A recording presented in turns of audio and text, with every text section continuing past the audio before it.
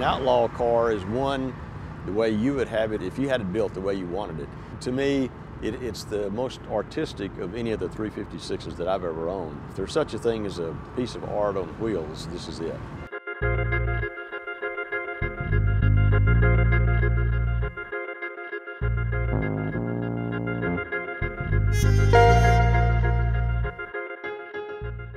I'm Jack Griffin.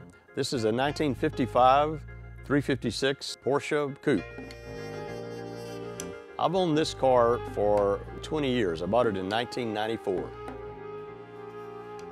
In 1955, Max Hoffman, who was the major importer of Porsche, convinced Porsche that they should have a marketing name for Porsches in the U.S. So all of the 356s that were sold in the U.S. in 1955 were badged and marketed as Continentals, until Ford Motor Company made them stop using the name because of the Lincoln Continental. So that created a one-year only car. There were probably 1,500 Continentals sold in the U.S. that year.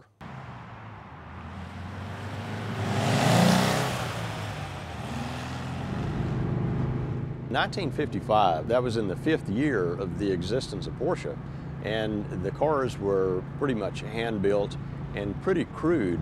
So I wanted something that would be more modern driving, but still had the look of the early 356. It was in poor condition. It was complete, which was the main thing that I was interested in. It had some rust, but it was all easily fixable. Everything needed to be restored. And in this case, I wanted to have a real aggressive look, and I did it what would be a race car in the 50s. The louvered engine lid, the gas filler through the hood. Of course, I upgraded it to disc brakes rather than drum brakes. I had Vic Skurmantz build a motor that just about doubled the horsepower. I wanted a more robust gearbox, and so it's got a 1962 gearbox. Because I changed it to disc brakes, that meant that I could not use the Baby Moon hubcaps. I had a set of these very rare 4.5-inch Fuchs wheels, but these fit on it just fine. One of the significant features about the car is that it has a sunroof, and that was actually a factory sunroof, and people are surprised that a Porsche that early, 1955, would have a factory sunroof. So it's a modern gearbox, modern engine, modern brakes, modern electricals, and it's got the cool look. Drives like a more modern 356. However, the handling is still pretty edgy. Newer cars like a 911 are sort of comfortable at higher speeds. This car, you know you're really doing something at 80 or 90 miles an hour. The back end wants to come around if you're going down a corner very fast.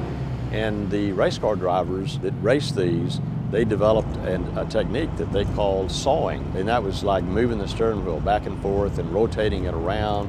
That's a bit of the charm of the car, is that you're very involved in the process. You don't get bored.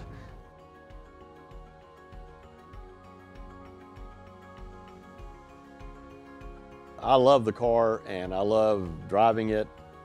To me, it's a little beauty queen and it's a piece of art. I've sold some cars that I never thought I would sell, but as long as I enjoy playing with it the little bit that I do, I want to keep owning it.